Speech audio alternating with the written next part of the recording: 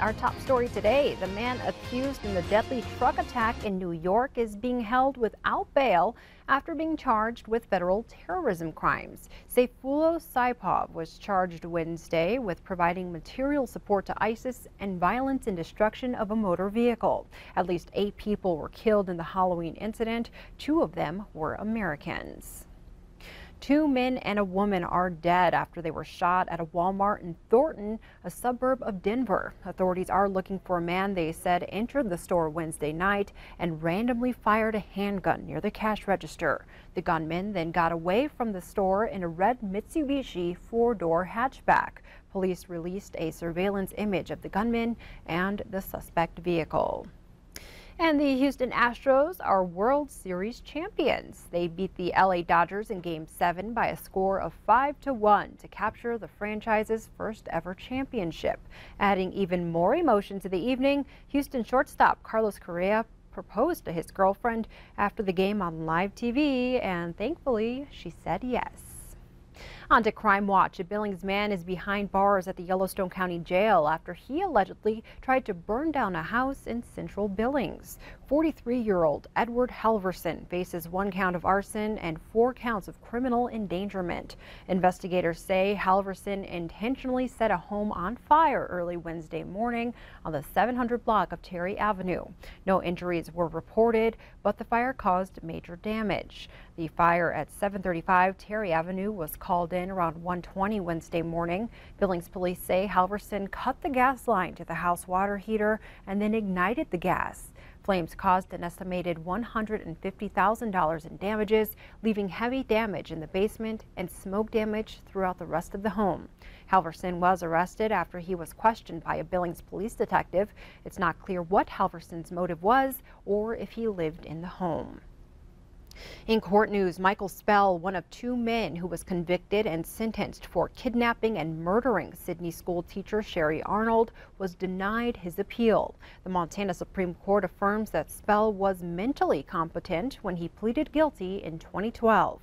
The court agrees that Spell knew at the time that his actions were wrong and had the ability to stop himself. It was January 7th, 2012, when Sherry Arnold disappeared after she had gone for a morning jog in Sydney. Both Spell and Lester Waters eventually pleaded guilty.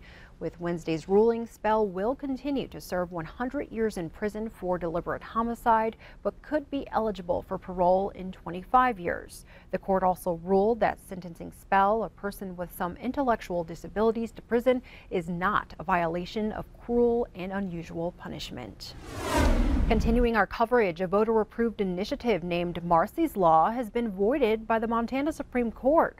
Marcy's Law sought to ensure crime victims and their families have rights equal to those accused and convicted of crimes. But Wednesday's ruling states the initiative violates the state's constitution.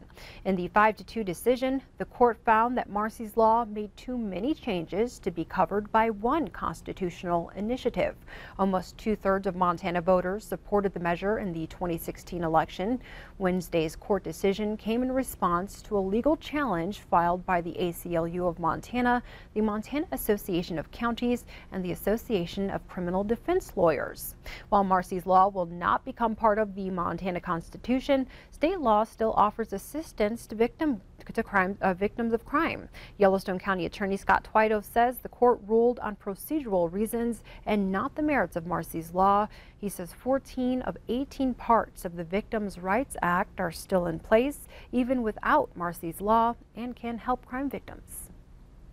We were doing a lot of it already.